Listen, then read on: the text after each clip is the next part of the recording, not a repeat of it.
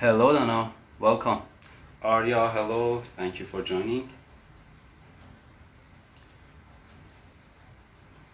We are gonna wait for a couple of minutes until we reach a limited time of number of audiences.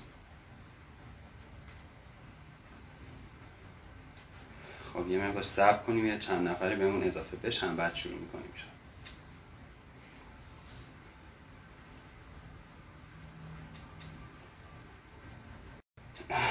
Okay, we are still waiting for more audiences to join us.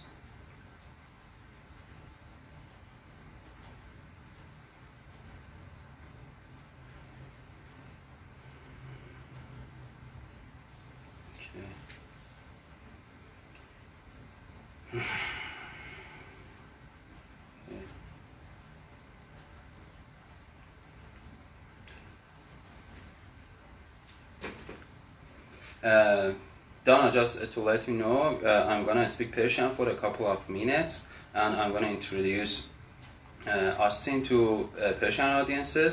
Then I will now change my language and start speaking English.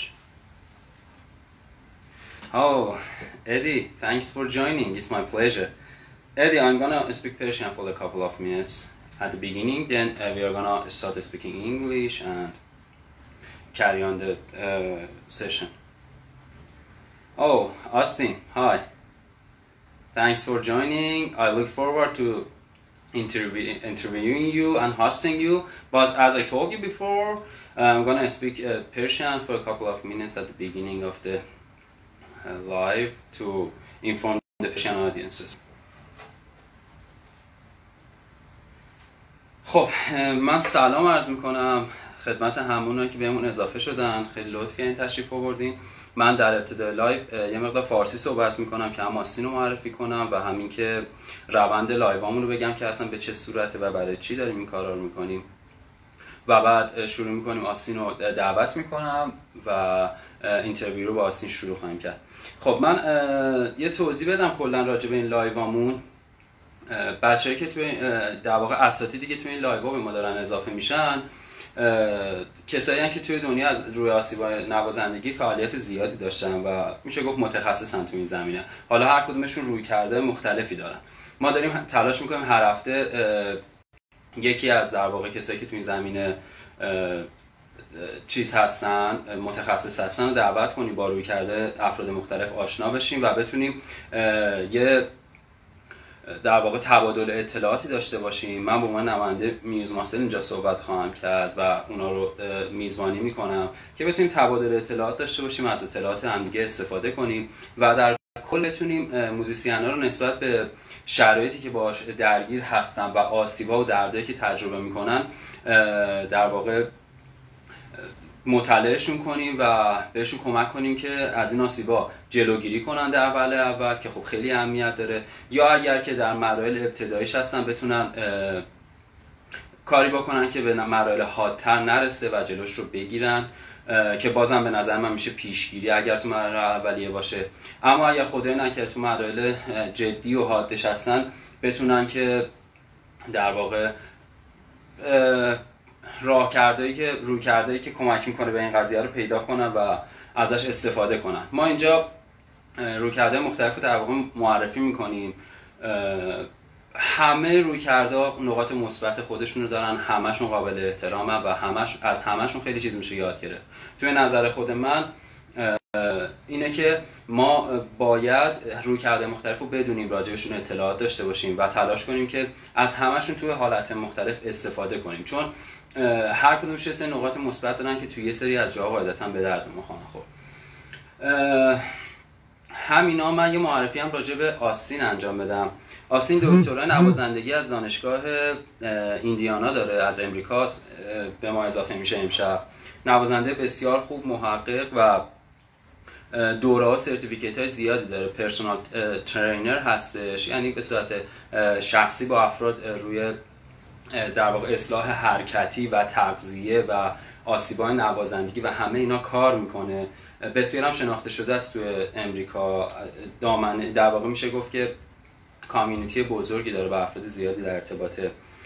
بعد خب تو طول این مسیرش که داشته به سمت حرفه‌ای شدن و دکترا نوازندگی میرفته، خب تجربیات زیادی داره، هم روی آسیب‌های نوازندگی و حالا هم روی نوازنده بادی برنجی که ما ازش خیلی استفاده خواهیم کرد. ما شب دعوتش کردیم تا این اطلاعاتش با ما در میون بذاره. من راجع به خودش میپرسم در ابتدای ماجرا، ازش میپرسم که اصلا چرا، چی شد که به این قضیه علاقه‌مند شد و چه جوری پیش رفت، یعنی چه دوره‌ای گذرون تا به اینجا رسید. و با ترجمه که دکترای نوازندگی داره از امریکا، خیلی منطقیه که ما راجع به مثلا لیسانس، فوق لیسانس و حتی دکترا بپرسیم که روی کرده که در رابطه با آسیب‌های نوازندگی است، آیا تو این دوره‌ها، توی این دوره‌های تحصیلی هست یا نه، چون بالاخره داره توی بهترین دانشگاه دنیا درس می‌خونه دیگه. باید چک کنیم ببینیم که این قضیه توی جای مختلف دنیا چه جوری داره نسبت بهش در واقع عکس العمل نشون داده میشه و راه حلایی که میدن چیه. من همسرم یاسمن با ما سوالایی که دارید رو مینویسه، بعد از این ور برای من میفرسته، من روی لپتاپ میخونم، ترجمه میکنم به انگلیسی، از آستی میپرسم و حالا در آخر لایو یه تیکه کوتاهی دوباره فارسی صحبت میکنم و بهتون جوابشو میگم. بی زحمت تمام سوالاتون رو فارسی بنویسین که یاسمن برای من فوروارد کنه اینجا. همین دیگه، بریم سراغ این که آستین رو دعوت کنیم و ببینیم چه جوریه. اوکی بچه، من دیگه زبان رو تغییر میدم به انگلیسی چون باید مخاطب انگلیسی رو دعوت کنیم. اوکی آستین, I'm gonna send you a request and please join us.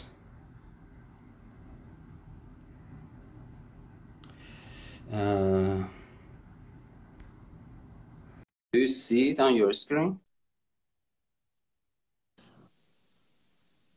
Hey, Hello. Hamid. How's it going, man? Thank you. How are you? Thanks for joining. Oh, of course, my pleasure. Thanks for contacting me and setting this all up. I'm really looking forward to our conversation. Me too. It's my honor. Thank you again for joining us, and I'm sure today you have a lot to share with us, and I myself am going to learn a lot from you. Well, we're going to learn from each other. I can't wait to have this conversation and hear your ideas as well and see where that leads us. Thank you. Okay, Austin, please introduce yourself for our audiences. Sure. Hey, everybody. My name's Austin Pancner. I'm the CEO and founder of The Functional Musician, where we help classically trained musicians holistically perform without pain. And I got into health and wellness about 4 or 5 years ago. And I'm also a doctoral student at Indiana University in trombone. And during my studies, during my master's degree and performance diploma, I ended up injuring myself quite a bit. I had an injury cycle lasting 3 years. It all started with blowing out my forearm when I switched to bass trombone. It developed to my back. It developed to my shoulders. And it took me a while to get over. And, honestly, like looking back, I'm really lucky and fortunate to have gotten past that point because there were a lot of times where I wanted to quit. There were, just those negative thoughts can really just plant those seeds of negativity, and they can sprout into a tree that just makes you want to ultimately give up and pursue something else. So along those lines, I was searching for ways to fix my problem, and I was also searching for things to do if I stopped doing music altogether. And I've always been like a health and wellness nut. I mean, I've been working out since I was 18, 17. I was involved in sports and high school and middle school. So I always knew the benefits of exercise and physical health and wellness. And I started pursuing personal training, corrective exercise. I learned more about nutrition through precision nutrition. And I started applying all these concepts to myself, to my life, just to, practice what I preach mentality. And I actually found that a lot of these habits, a lot of these concepts that I was utilizing in my own life were helping me get over the barriers that stood in between my way of getting over these obstacles. So I started seeing that, and I started to get that little glimpse of hope, right? That little glimmer of hope. And that little glimmer of hope motivated me to push to the point to where we are today. And I think if I were to do a live performance today, it would mark 2.5 years of performing without pain. And My first recital in my doctoral degree did not go well. I actually ended up, one of those injuries was like a week before my recital, and my recital did not go well. I could not take a breath without feeling a stabbing sensation in my chest. But fast forward a year later, I was able to perform without pain. And I was like, okay, I think I'm on the right track here. I think I'm making progress. Let's see if I can keep doing these good things. And I've been keeping this up and trying to develop this mentality of injury prevention and what that means. And that's how the functional musician came to fruition. That's how it came to be developed. So in the world where health and wellness in the musician world is so rare, I mean, preventative health is unfortunately not where it needs to be in the musical world. So with that said, like, you know, my generation and other people are really trying to put this at the forefront of social media and just trying to get people aware that health and wellness is an important thing that we need to start considering in our life, or else we're going to be going down the path towards injury. And that's eventually going to stop us from growing. It's going to stop us from performing sometime down the road, whether that's, you know, in a couple years or in 30 years. You know, it all depends on the person. It all depends on the situation. But basically, that's my story. So the shortened version. So, you know, like I said earlier, it's really awesome to be here and have this conversation with you, Hamid. So thank you for putting this together. And if anybody ever has any questions during this Instagram Live, feel free to just post them below and I'll try to get to them in a timely fashion.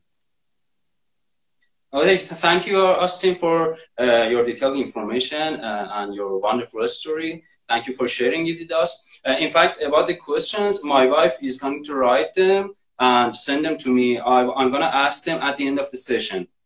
If it's okay for you. Yep. Is it? Yeah, that sounds great. Yes, it's okay. Okay, you said that you have been practicing music since 18, if I'm right, yes? I'm sorry, can you say that again? I heard that you said you started practicing trombone from the time that you were 18, yes? No. I've been practicing health and wellness since the time I was 18. I've actually been playing trombone since I was, I think, 10 or 11. I forget how old I was, but I started playing in 6th grade. And you used to, actually at that time you were playing the bass trombone? No, I was playing the tenor trombone. I switched to bass back in 2015, 2016. Oh, a couple of years ago, yes? Yeah, 4 or 5 years ago I switched to bass trombone, going from my master's degree to a performance diploma. Okay, can you just let us know what happened about the injury? Now you are really knowledgeable about this field, and let us know what happened. The injury that you said it started here and then just go through your body. What happened? Sure. Yeah. So the first injury I got, I switched to bass trombone. And for those trombonists out there, basically I had it set up. Someone had a bass trombone for sale. I had a lot of opportunities at IU, and it was the same bass trombone model as my tenor, except it was a bass trombone. So I switched to it, and I didn't know, it wasn't that heavy to me. It probably was like a pound and a half, 2 pounds heavier. And due to all these opportunities at IU, I was playing in orchestra, I was playing in jazz band, I was in a chamber ensemble, I was in a brass quintet, and I was also pursuing auditions on the side. And if you combine that with, you know, your daily fundamental routine that's so important for brass players, and also the demands from your teacher, I was playing anywhere from 8 to 10 hours a day. And yeah, so my chops were able to hold up somehow. Well, that's a miracle in itself. But it was like a week or two into it, I'm like, holy crap, I'm getting like a lot of tension and pain in my forearms. And I saw it coming, and I did whatever I could to try to manage that. But because I was playing 8 to 10 hours a day, no matter what I did, the preventative exercises and preventative concepts that I was doing was not enough. And a month in, like, I was just in the middle of jazz band, I was playing a lick, and all of a sudden, boom, like something happened in my arm and I couldn't hold up my bass trombone anymore. So I kind of freaked out. It's all I could think about for 2 hours. That was the longest 2 hours of my life. And I ended up, it was hard. I freaked out for like a hot minute. You know, it was probably about a week or so. My mind was just racing a million times a minute because I didn't know what to do. So I ended up settling with, I tried all these different ergonomic devices for my instrument, and I ended up settling with something called the ergobone. And for those of you that don't play trombone, it's basically like a bipod for your instrument. like it's like a rod that you put on your instrument, and you're able to put it on your seat or connect it to your chest so you don't have to hold up all of that weight with your forearms or your hands. And I played that for about 6 months, and it was really, you know, I made it work. There were a lot of limitations, and I wasn't able to grow as much as I did, but I didn't have to take time away from my horn. I didn't have to take time away from school, and I didn't have to take a break. So that was a blessing in itself. So it took me about 6, 7, almost 8 months to get over that forearm injury before I could pick up my trombone without pain again. And even when I did that, I still had to build up. Like I could only hold it for probably 3 to 5 minutes at a time when I was weaning myself off of that ergonomic device. But I got it up to a point where I was practicing a lot again. And I think I got up to about 2 hours, not all at once, of course, spread out throughout the day. And then I ended up injuring my shoulders. I tore a rotator cuff in my left rotator. And looking back, I mean, it's all interconnected. I mean, I injured my forearm. And why did I injure my forearm? Well, I was holding up this heavy instrument, and I was basically like, this is kind of interesting. So I was basically using these 2 fingers to hold up my entire trombone. And because these 2 fingers aren't meant to hold up that heavy of an instrument for a prolonged period of time, those muscles stopped working. So where did that go? That transferred up my arm into my forearm. So my forearm started taking on all of that load of my bass trombone. Now I blew out my forearm, and I got to a point where I could hold up my trombone again, but I still wasn't understanding, like, I was treating the symptom. I wasn't treating the whole. So I ended up blowing out my shoulder. So what really ended up happening is I was like, okay, I took the weight off of my fingers. I took the weight off of my forearm, but that load has to go somewhere. So I ended up going to my shoulder, and I didn't have shoulder strength developed enough to hold up a bass trombone either. And nor should our shoulders hold up the bass trombone. They're not meant to. So just looking back, I mean, it all stemmed from a posture-related injury. I mean, that and my muscles in my back weren't actually stabilizing, holding up the trombone. So I was relying on different muscles to hold up an instrument that should have been supported by other muscles. So as you can imagine, I mean, it just kept going up the arm until eventually my third injury was my back. And that's because I didn't have my back muscles developed, and my scapula winged. So they opened up. I had rounded shoulders, and my upper body was just a mess. So as you can imagine, if you're doing any kind of weightlifting, if you're lifting anything, or you do a repetitive movement for a long period of time, if you don't have good form, if you don't have the proper muscles developed, and you aren't aware of those 2 things, you open yourself up to a greater risk of injury. And that's just kept what happening. My foundation was crumbling before me because I had no foundation. I was relying on short-term solutions to hold up my trombone. So, sorry, that's a very complicated and long answer to your question, but I hope that gives you a little bit of insight to kind of how that stemmed. So, I mean, it just went up my arm, forearm, shoulder, and then my back. So, yeah. Thank you for sharing your story honestly with us. It was wonderful.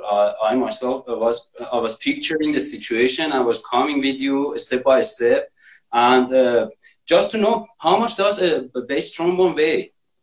I mean, bass trombone weighs, they vary. I've tested bass trombones that weigh like 3.5 pounds. I think mine weighs about 4.5. And then there are other makers that make heavier bass trombones that can go anywhere from, 5 pounds to possibly 8 pounds. I don't know because I haven't weighed those heavy instruments, but it is a notable difference from a tenor trombone, which weighs about anywhere from like 1.5 if you're going super, super lightweight, all the way up to 3.5, or 4. So it has about an average of 2 pounds depending on the maker.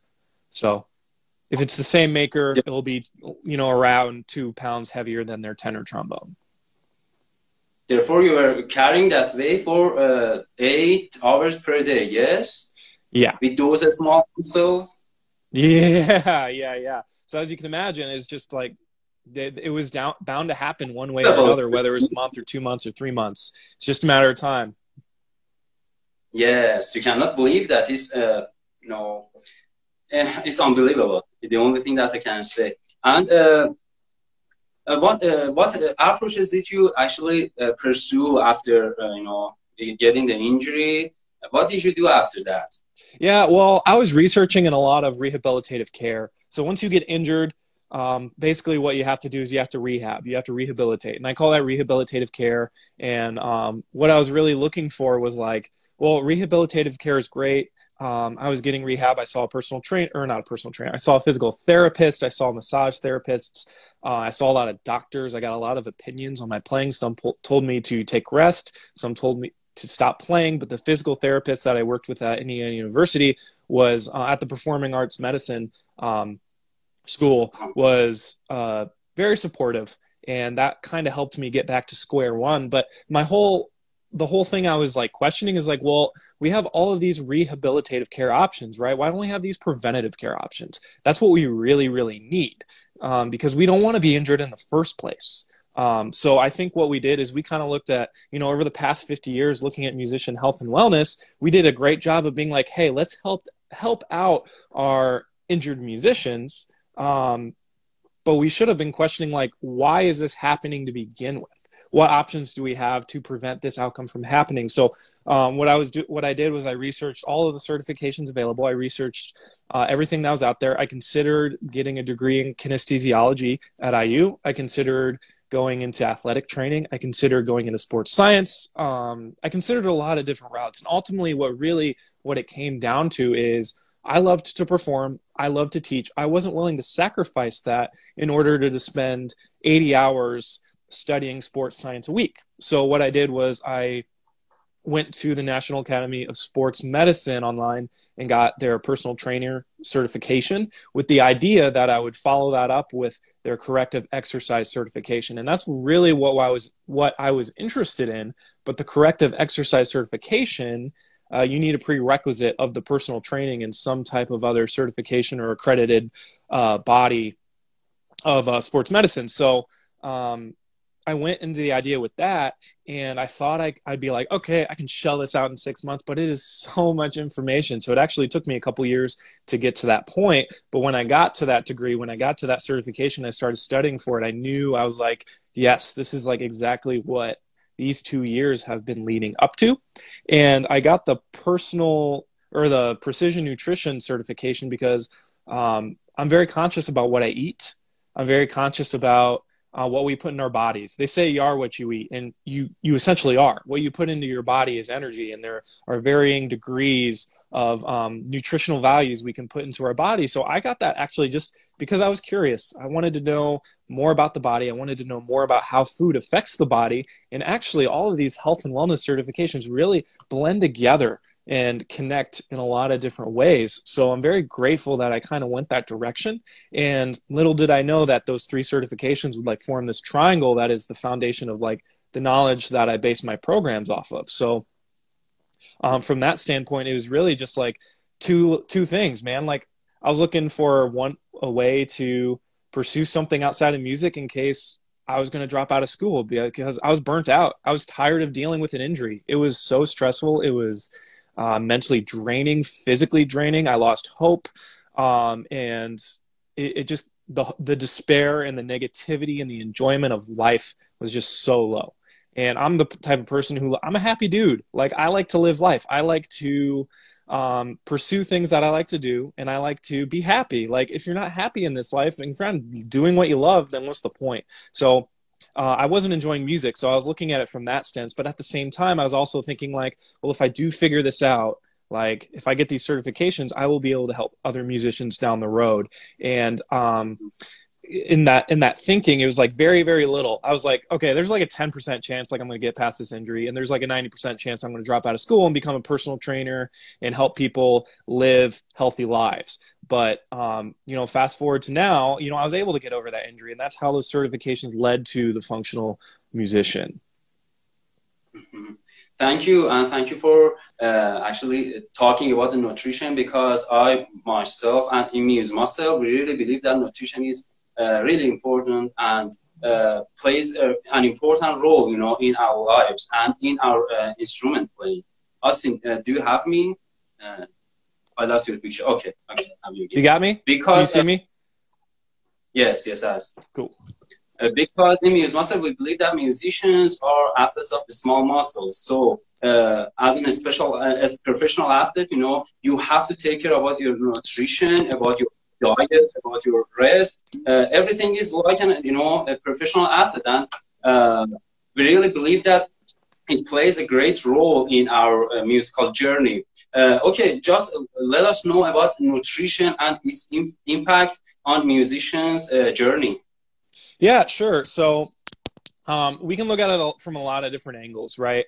And we're going to talk about this in a little bit. But basically, one of the things that I preach from a holistic standpoint are daily foundational health and wellness habits, right? And one of those is nutrition. And I want to take a look at it from let's take a look at it from a bigger perspective and then niche down to brass players. So if we look at nutrition from every musician's standpoint, right? If you are what you eat, if your diet regularly consists of highly processed foods, highly carbonated drinks that are filled with sugar, or are very high in saturated fats, we open ourselves up to a lot of potential diseases down the road, such as heart disease, diabetes, et cetera, et cetera. But also, just from an energy standpoint, being a musician, we have to, especially when you're in school, you have to balance so many obligations, and it's almost set up in a way where, like, you can't do everything at the level that you want to. You have to sacrifice in one area in order to raise up another. And along those lines, if you don't have the mental energy and the physical energy to support the amount of stuff you have to do in a day, it can be very, very hard and very, very mentally and physically draining to accomplish that. For example, like those days where I was playing 8 to 10 hours a day due to jazz band, orchestra, chamber ensemble, and auditions and gigs, and teacher obligations and expectations, I was also taking music theory. I was taking music history. I was taking sight singing.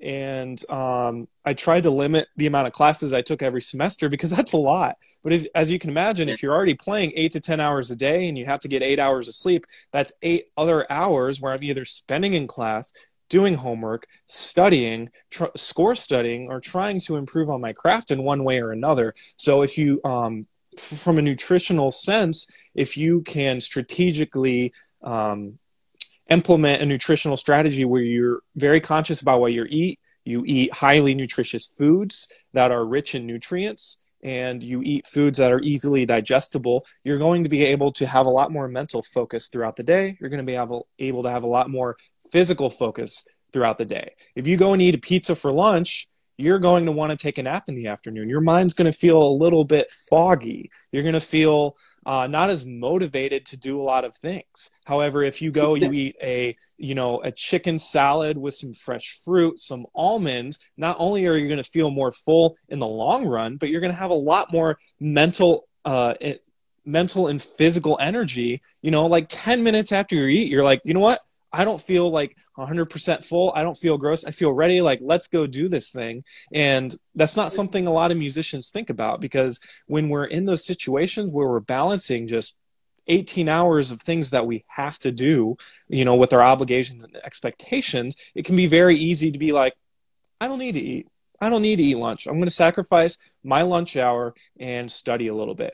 I'm going to sacrifice this hour of sleep in order to get another practice session in. I'm going to sacrifice my physical exercise in order to practice or study more or go to rehearsal. It's a constant cycle, and we get in the cycle. That's when we run the risk of opening ourselves up to a lot of these different mental and physical injuries that I talk about. So that's from like a very, very broad general perspective, just to develop the energy both mentally and physically to help you perform at your highest throughout the day. And, time, I'd love to talk about the specifics of being a brass player with nutrition. I think it's important. Is that okay, Hamid? Yes. Cool. All right. So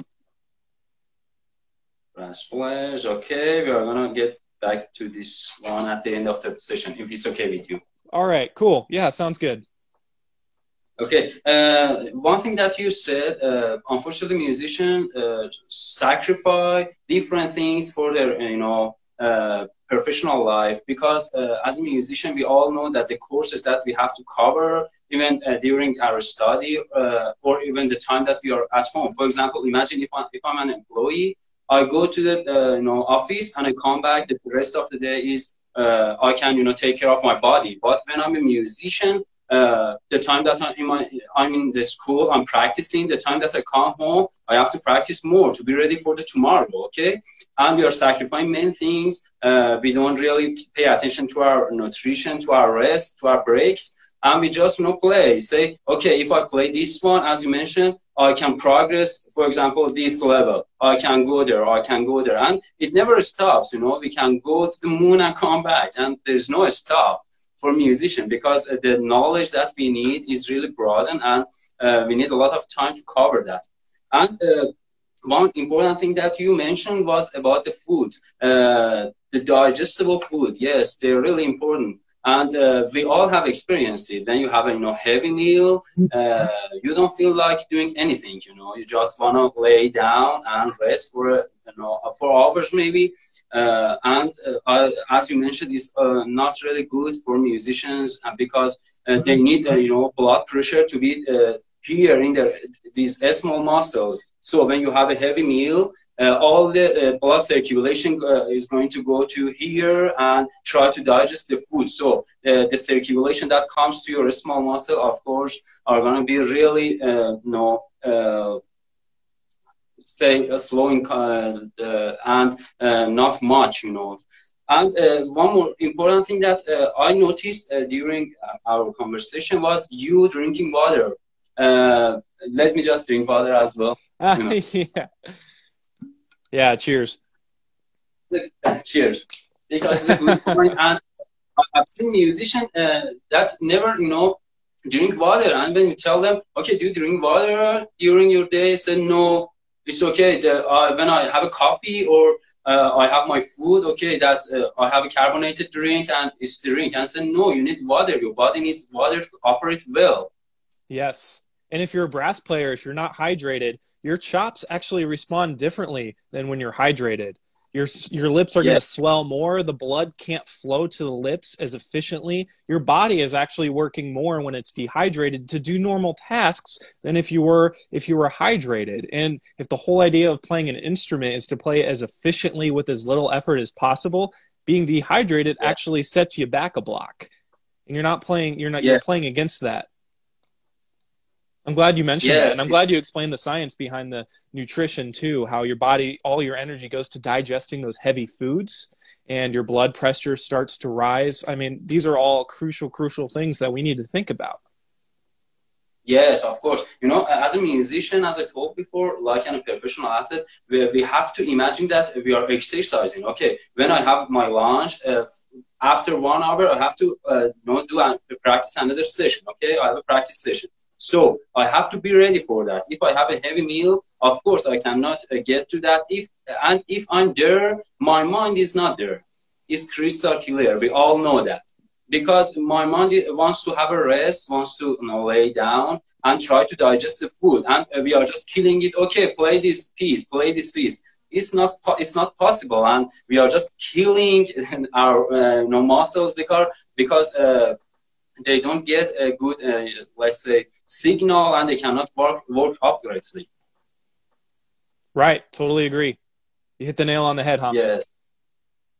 Thank you. And you told us that you have practiced and you have got certificate from different approaches and different methods that work on this field. Of course, one of them was for a sport, and the other one, you mean the personal training. Which one did you find really useful for musicians? Because you have experienced them and you have knowledge about all of them. I mean, like from a musician standpoint, like if you want to know more information, just how the body works, I would highly recommend a sports science physiology class, right? I did the National Academy of Sports Medicine personal training certification, and the reason why it took so long was it's basically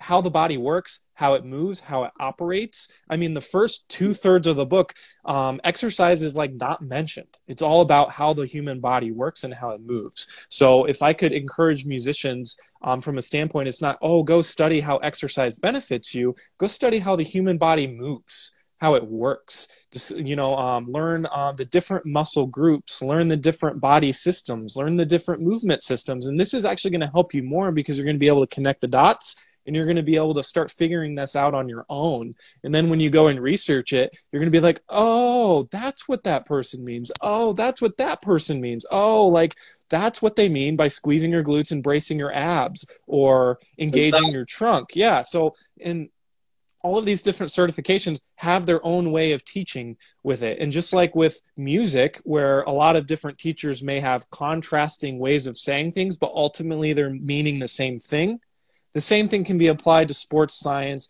and these personal training certifications. So for me, it was the National Academy of Sports Medicine that really helped me in the sense that it was more of a movement certification and more of like a human body certification more than anything.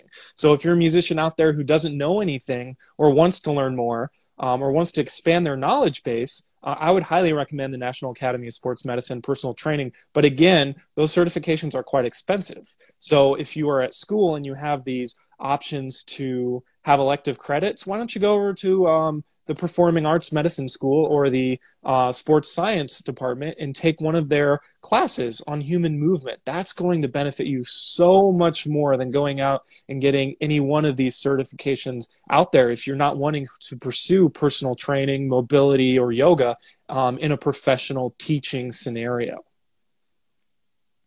Would you please tell us more about personal training? Yeah, sure. Well, for me, personal training, well, there's so much I could talk about personal training. So let me focus a little bit more. So personal training for me is helping people. I'm a coach and I help people understand their body and I help them reach their goals. So if you came to me and you're like, oh, I'd be like, hey, Hamid, like, how can I help you? You'd be like, hey, I'd love to take a personal training session with you. I really want to gain some muscle. I want to gain 10 pounds of muscle, but I also want to lose about 20 pounds. So my job as a personal trainer is to help you get that goal, and that is through nutrition and personal training. And personal trainers, you see them all the time at the gyms, and there's a wide range of abilities. But for me, being a personal trainer means teaching you about your body, teaching you how it moves, but most importantly, teaching you how to move safely and effectively. It's all about your form, and it's all about reaching your goals in a sustainable way. There are a lot of personal trainers out there who go for results. And yeah, results are good. Physiological results are great, but these take time. And if you approach these physiological results with shortcuts, ultimately what's going to happen is you're going to fall off the wagon, and whatever you lost, whatever you gained, well, like it's 20 pounds of muscle, if you don't have the right habit set in place, your foundation crumbles and you go back to square one. So I personally trained for about a year, 6 months to a year. It was probably about like 10, 11 months, but it's like teaching. It's like teaching trombone. It's like teaching music. It's like teaching a class. It's all about helping other people understand. So it's very inspiring from that way. And that's why I wanted to get into personal training to begin with, because it was a way to teach and way to apply the things that I learned in grad school in a way that's outside of music, but also in a way that can help different people. Does that make sense, Hamid? Yes, thank you for your detailed information. Do you apply the same approach for musicians? They come to you and they ask you, okay, I want to reach a goal, or they come to you and say, okay, I have a pain here, or for example, I want to stay healthy, or I want to get rid of these injuries. How do they actually come to you and ask you about your health? Sure. Well, usually when people come to me, it's two things. They're either experiencing tension or pain, or has struggled with an injury in the past, or they want to prevent an injury from happening. Those are like the two scenarios that I most commonly see.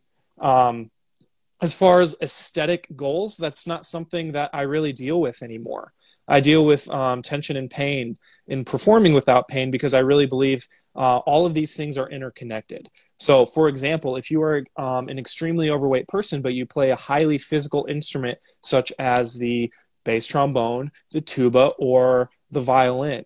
Your body is going to be working against what you musically want to do, and ultimately it's going to put a ceiling on your growth. So if an overweight violinist came to me and they said, I'm being limited by my body, in that case, I would work with them to develop a very systematic goals. They call them SMART goals.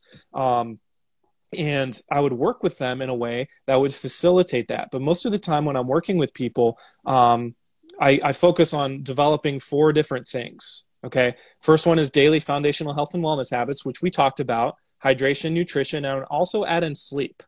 Number 2 would be developing body awareness. And that's basically your mind's ability to recognize where tension and pain is at throughout its entire body. Number 3, I work on developing and strengthening their body into alignment.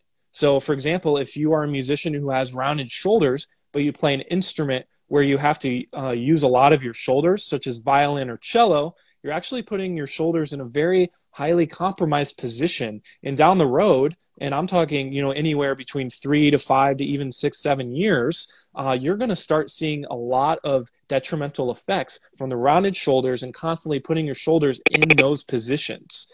And last but not least, we always want to consider mindfulness and mindset. Okay. It doesn't matter how much injury prevention you do. If you don't have a mindset that supports the musician you want to be, if you don't have a mindset that supports your sustainable growth, ultimately what's going to hold you back is your mindset and not the injury. So I actually put mindset into an injury because we can have a very negative and toxic mindset when it comes to music and due to our environments and a lot of outside factors. So in a way, that is almost an injury that we want to be very, very conscious of. So when a client comes to me with various goals, these are the 4 things I look at. And I find that maybe someone struggles with mindset.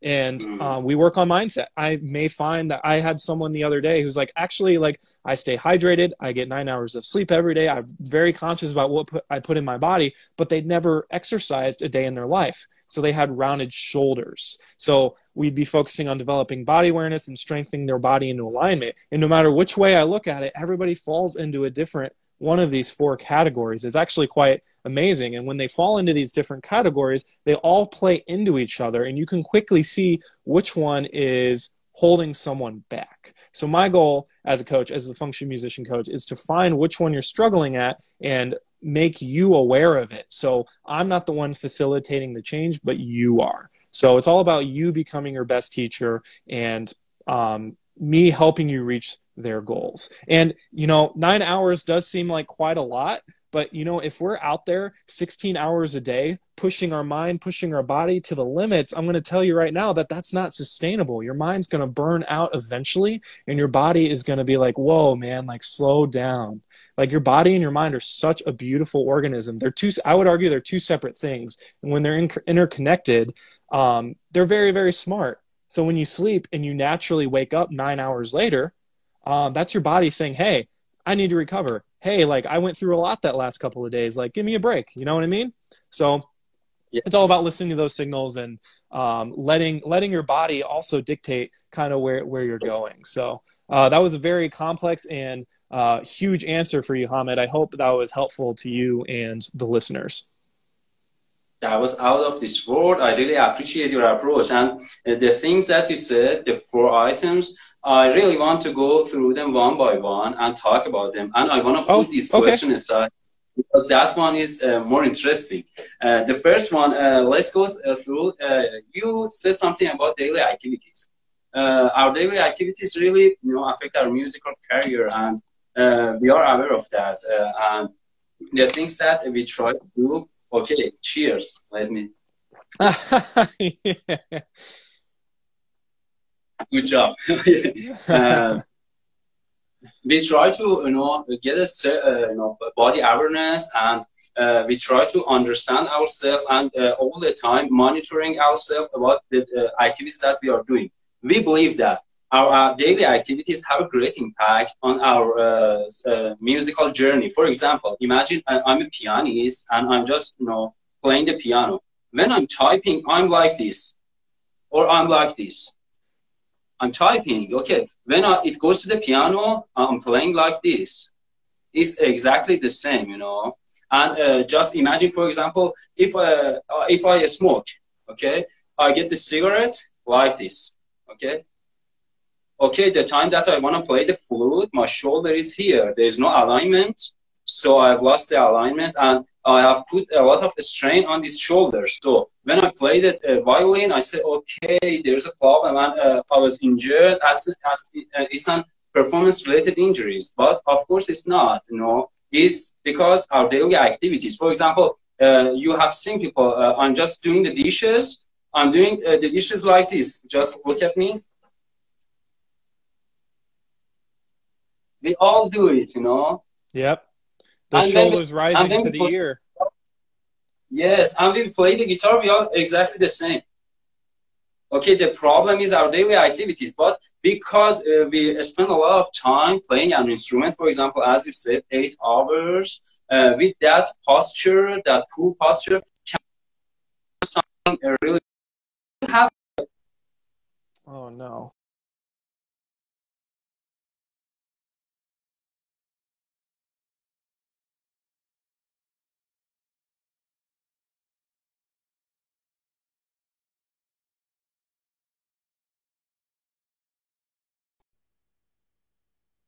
I think we lost the connection.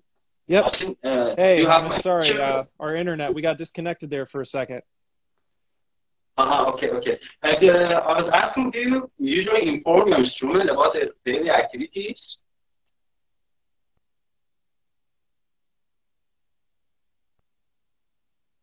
Do you hear me? Hamid, one more time. The internet still seems to be...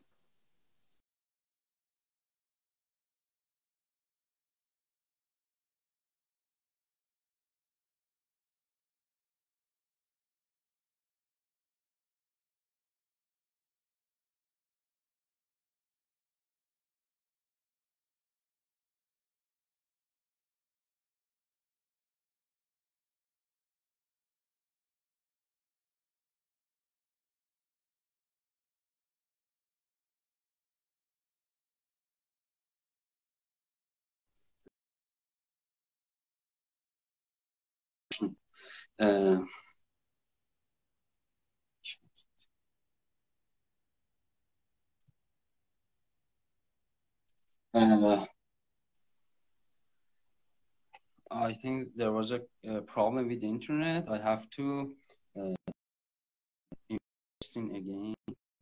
Let me.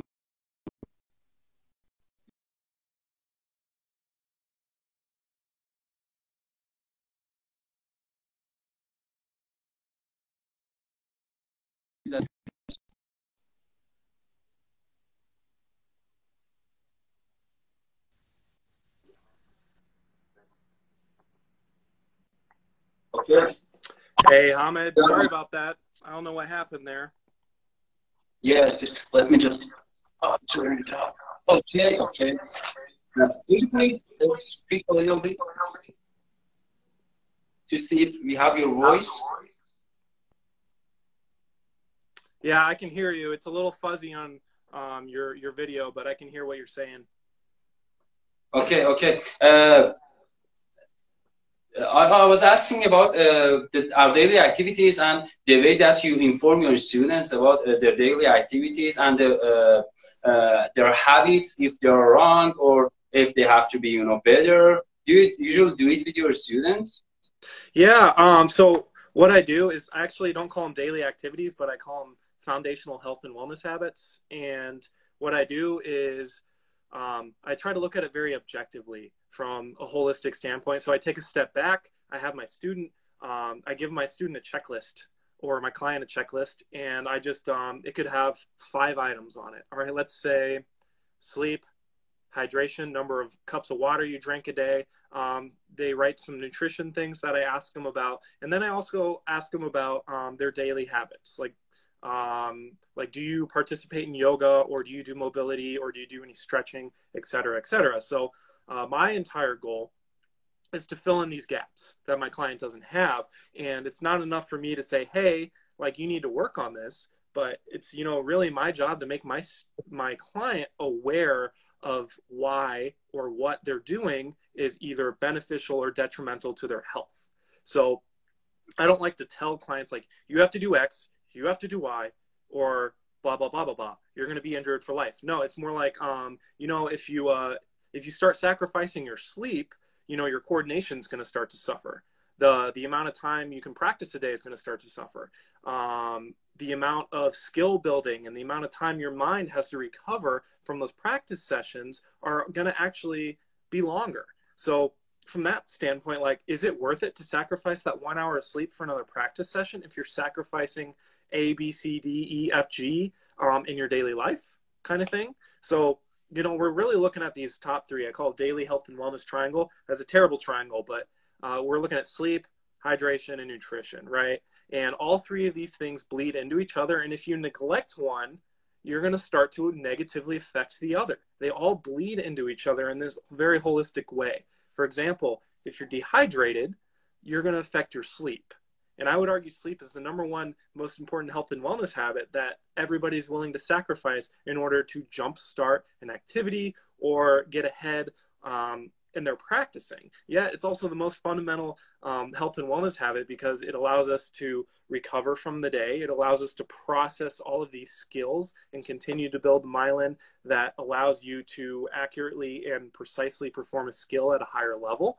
And all of these things we want to consider. So from a coach standpoint and a client perspective, it's all about helping people build their own sustainable habits so they can become their best self.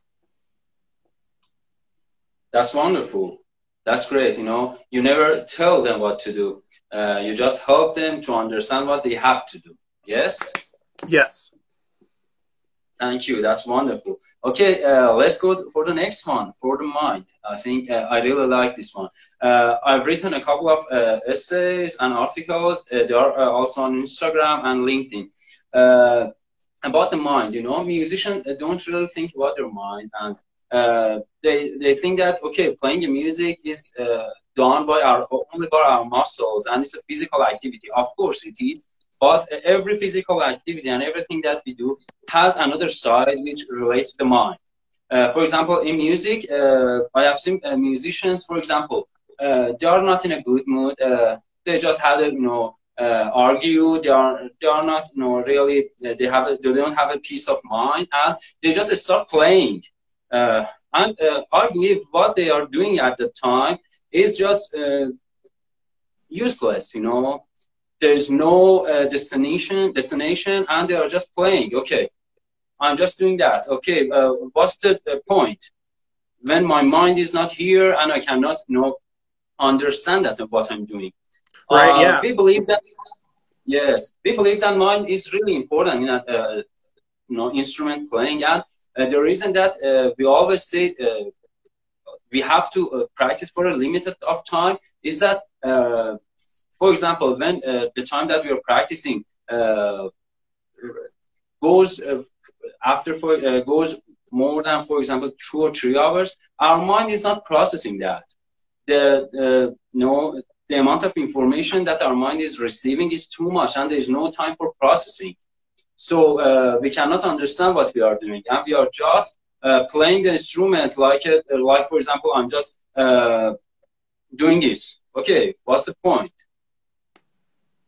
You know, it's exactly the same. And we do not progress because my mind is not there. I'm absent-minded in that time. How do you teach your students how to concentrate during the practice session? Because it's really important. Is there any special, let's say, exercise, or is there anything that you teach them to do before the practice session? Yeah, there's a couple things I want everybody to consider that is listening right now. So when we're talking about mindfulness and our mental game, right? It sounds like a lot. These are two things that we need to work on. Mindfulness and our mindset are two different things. You can have a really healthy mindset. You can have a really positive outlook on life, but that doesn't necessarily mean that you're approaching your life with mindfulness, which is just the ability to be present and open to your surroundings, in my opinion. So, for example, it sounds like a lot of what you're talking about is mindfulness. you're not entering your practice session with a goal in mind. Number one, if you don't have a goal with any type of practice session, you're simply, I hate to be like this blunt, but in a way, if you're trying to be a professional musician, or you are a professional musician, unless you're approaching that practice session with, I'm going to noodle around for 20 minutes, you are essentially wasting a practice session and you're wasting your time because you're not going anywhere. But if you're going to the practice session and say, hey, I'm going to have fun for 20 minutes, I'm going to noodle around, then fantastic. You have a goal to have fun. And when you do that, you can let go and you can approach that goal with a little bit of focus. But if we don't know where we're going, if we don't have a destination, how are you going to get there? You can't, right? So it's really important to know where we're going. And when you know where you're going, your brain and your subconscious already starts to formulate these ideas on how to get there, whether we know how to get there or not. And that goes along. The second thing is mindfulness, right? Daily meditation is so, so important. I struggle with ADHD, and that is something my grandpa also struggles with. So when you have ADHD, when you're practicing, it can be an Achilles heel, because you can be practicing a lick and then all of a sudden you can be like, number one, I'm bored. Number two, squirrel. Or number three, your brain just keeps going in 1,000 different directions. So that's why incorporating some type of meditation into your daily practice is essential. And if I know my clients are struggling with focusing, struggling with mindfulness, or struggling with their mindset, the first thing I have them do is I have them meditate a little bit. And, you know, even a week or two, they start to say like, oh, my mind starts to feel a little bit more clear. I have a little bit more focus for about 45 minutes to an hour of practice, which if you're a trombone player, I would argue you don't want to practice past that point anyway in a given practice session. But mindfulness and meditation, there have been hundreds and hundreds of studies that show the benefits of it. I mean, not doing meditation is something that ultimately is holding you back from being your best self. And there are plenty of free resources out there. Everybody check out the Bulletproof Musician. The Bulletproof Musician posts psychology-related research and compares it to how we can apply it to our lives as musicians, especially in our practice, our performance, and just our daily life. So I would highly recommend everybody to check that resource out. Hundreds and hundreds of articles and research studies in there. And I just want to throw out that if we don't have the ability to focus, if we don't have the ability to shut off our default mode network, which is essentially like having 30 apps open on your phone, if we don't have the ability to just swipe up on those apps and just clear them out of our head, then we're not going to be able to focus as much as we can. We're not going to be able to live in the present, and we're not going to be able to approach our environments with this open mindfulness that we want to try to accomplish, that we want to try to live in. Yes. Just before continuing, I thought that I lost your picture. I think we are reaching the limited time of Instagram for the live show. I'm going to stop the live and ask you to join us again, okay? I'm going to save this one. In a couple of, I think it takes 1 minute. It's okay. I'm going to ask you again to join us. See you again. خب من لایو رو قطع میکنم. داریم به تایم 1 ساعت میرسیم. لایو قطع میکنم و مجدد لایو رو شروع میکنم و از آستین درخواست میکنم که اون اضافه بشه.